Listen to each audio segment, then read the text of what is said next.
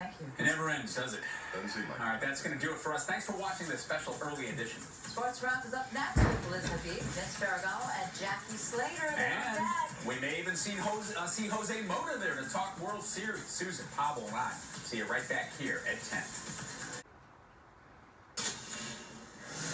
Fox 11 Sports Wrap, brought to you by Agua, Caliente Casinos, Palm Springs, and Rancho Mirage. Experience extraordinary.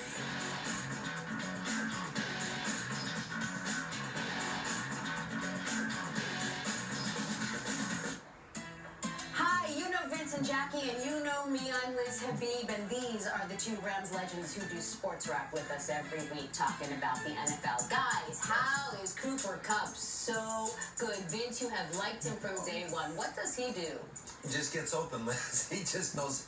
He's got that knack, that movement. He understands defenses, coming up with 220 yards today.